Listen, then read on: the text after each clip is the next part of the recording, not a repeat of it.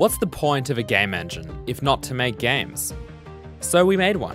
The very first playable game by Studio Cherno, a remake of an arcade classic.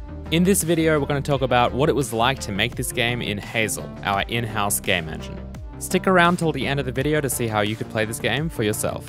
And now, let's begin. Hey, what's up guys, my name is Cherno. Today we're going to be looking at a game that Tim made in Hazel. You know what, you made the game. My hair's gone for some reason. Why don't you just take over, this video's falling apart anyway.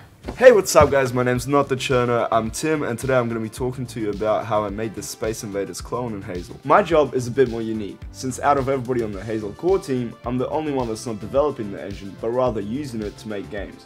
And let me tell you about the fun experience of doing that. But before that, let me tell you a little bit about myself. My name is Tim, and I study computer science at university, and for the last 8 months I've been working as an engineer on the Hazel team making games. Because I'm the only one on the team doing that, not only do I have to write all the C# code that makes the game run, I also have to make all the art using Blender and Photoshop. Before I started working here, I had no digital art experience.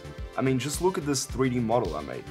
This is meant to be a spaceship. This is terrible. One of the great resources that helped me learn this quickly was Skillshare. Skillshare has a bunch of great classes on these topics, and their Photoshop classes in particular are great and help me learn this quickly. Skillshare is an amazing online learning community with thousands of classes on pretty much any topic you could think of. From creative ones like art and photography, all the way to business and marketing. They've got it all. It's honestly so easy and inspiring to browse through Skillshare and find an interesting class. And the best part is they're all concise and high quality, with bite-sized episodes that you can quickly get through in your downtime. They're also an excellent way to unwind after a busy day, something I really like using Skillshare for, with their many relaxing illustration classes, but more recently this class, literally about plants. You can have a browse yourself, for free. The first 1,000 people who click the link in the description of this video and join Skillshare will get a 1-month free trial. Huge thank you to Skillshare, as always, for sponsoring this video. So once I told you that you were making a Space Invaders clone, where did you begin? I opened up Unity, because, you know, everything is easy to do in Unity, right? I made the game in Unity, I made a prototype in Unity, and from there, once I was comfortable with the process of making Space Invaders, I took it to Hazel. Yeah, so one of our goals with Hazel is to try and make the workflow for making a game as simple, as easy, as intuitive as possible. And so by making the game first in Unity, Tim was able to learn about the workflow of making the game in the first place, and then we could hopefully improve upon that in Hazel, as well as like get some much needed features into the engine to make that possible. Exactly. And that's kind of how game engine development works. Like, the things that are being made with the engine drive the development of the engine itself. Yeah, exactly. And like drawing from my experience working at EA as well, like it was very common for Battlefield, for example, to be like, okay, the direction for the game is this, like we need this major new destruction like technology, and then the Frostbite team will be like, okay, we're gonna work with you now to kind of implement that tech. So this is actually kind of similar, but on a much smaller scale. Yeah. So once you had that prototype in Unity, what did you do next? So I actually took it to Hazel. I started making the game in Hazel, and as you can see, the first playable commit didn't even have collision detection. It just had like bullets being created and shooting up. And like later when collision was added, like there was destruction of entities and so on. What do you think of Hazel? I like Hazel. I like Hazel not just as a product, but the team that is building it, I want to say. Okay, so as opposed to something like Unity, you were saying about features in Hazel, it's good because you have a link to the engine team. Exactly, yeah. So if something is missing in the engine, I can talk to the Cherno or Peter, or like with Jay, for example, back when I was doing audio stuff, and I'm able to get like support from the team that's developing the technology and understands it really well. Not just really well, they understand it perfectly because they're the ones that developed it. Sure beats documentation. That's right, yeah, which we still don't have. What happens if Hazel doesn't have a feature you need? You just ask for it. Yeah, that's right. So during the course of development, for example, prefabs weren't a thing in Hazel. And for a game like Space Invaders, where there's multiple identical entities being instantiated, essentially, they had to be like created, and the mesh had to be copied from a entity that existed in the scene. So the workflow for that was just terrible. And like prefabs was definitely the most natural solution to this. And so for this game, in the middle of development, Jan introduced the concepts of prefabs to the Hazel. To the Hazel. You remind me of those people who are like, the Ukraine. The Ukraine. That's literally what I thought of as well when I said that. The Hazel. So what's a prefab for those who don't know? Do I know? That's a good question. Do I even know? You have to pretend you know for the sake of the video. A prefab is... I know you're a paid actor, but... That is genuinely what I am. But I specifically requested an actor who knew what prefabs were. Right. You might have to talk to the agency about that one, yeah. So prefab is exactly what it sounds like. It's something that's been prefabricated.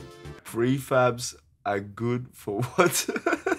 Prefabs allow us to dynamically instantiate entities during a game's runtime, during a scene's runtime, that like already have component data, hierarchies, all of that stuff set up. So prefabs...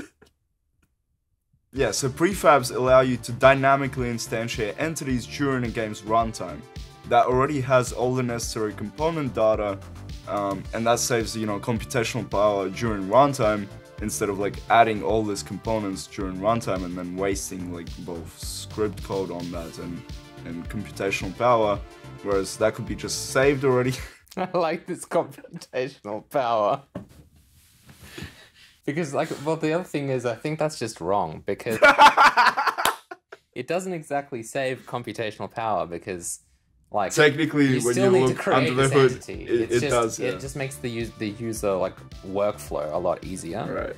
Because it allows you to just make something once, like a template, and then spawn it in wherever you want in the world, and it's, like, already ready to go.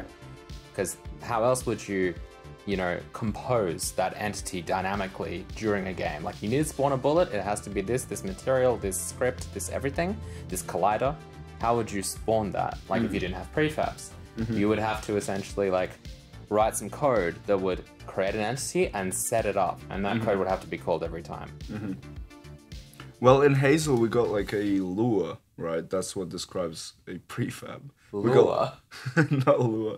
We literally don't use lure. We use lure for something. Yeah, for pre-make. Okay, I've seen that somewhere. I've seen that file extension somewhere. So another thing that was added during the development of this game was dynamic meshes. The workflow prior to this, for example, with the Shattered Alien in particular, the workflow prior to this was to create 15 different like entities, and like each of them has a mesh component, and then manually create a hierarchy in Hazel. But each of those entities had to be manually exported one by one from Blender, and then like generate a mesh source from that. So each piece of the shattered mesh was its own entity that you had to manually set up. Yes. How was that? It was gruesome, especially when something went wrong and then you had to re-export the whole thing. Like, that was pain. So now that we have dynamic meshes, we can just import the entire thing at once. Exactly, yeah, like, and it's really easy. One thing that's hopefully coming in the future is like multi-entity editing at the same time. So for example, at the moment it's still like a limitation that you have to go on each one, place a script component, type a script name in. In the future we're gonna have a much easier workflow around that, but compared to what it was back then, where it takes like 30 minutes probably to make one prefab, it's a lot easier now. Yeah. One thing that we were missing that's essential to any game is loading scenes. Imagine having a game where the only gameplay is the main menu. That was kind of the problem where we were at. So we needed to be able to transition from the main menu to the gameplay scene, or from the main menu to the settings and vice versa. And so when we realized this was a limitation of the agent, that was added probably within a day. And so that's the kind of cool and dynamic environment that like you get to experience with Hazel, is because it's a... This isn't a recruitment video. Alright, so how was like Hazel's stability and crashes, and how much work did you lose? A lot. You mean not much? I lost like literally a couple of times. I lost a day's worth of work. More than once. Flip that pillow to see the black mark. Like, yeah. Alright, we're good to go. From the top. Hazel back in the day had less memory leaks, and so you could work like a day without... You're supposed to say it's getting better. I'm saying how it is, yeah. Back in the day, Hazel could run for a long time without crashing. and you know, I was not in the good practice of saving my work back then, as I am well practiced now. Save after virtually anything and before playing a scene, definitely, in case like the engine crashes on me during runtime. Cut. Cut. Point is, more than once I've lost a day's worth of work. Like a full day's worth of work. That was back in the terrible meshes. Like that was horrible. Like, oh man. Now it's a lot nicer to lose a day of work. That's really the goal of any engine. To make it really nice to lose work. Would you say that this lost work has contributed to a better game because you've had a second chance at making the same thing and so you've made it better? I would say it's definitely formulated me as a better person. Throughout the process of this, my patience and my tolerance has grown, and I've just in general become a nicer person to be around. I'm like less irritated because of like my work with Hazel and the patience that it's produced in me. So in summary, it's good for a game engine to not have an undo system and also crash. Yes, because it makes you a better person, you know? That's it. That's all it took to make the game happen. Hope you all enjoyed this new format video. The Tim format.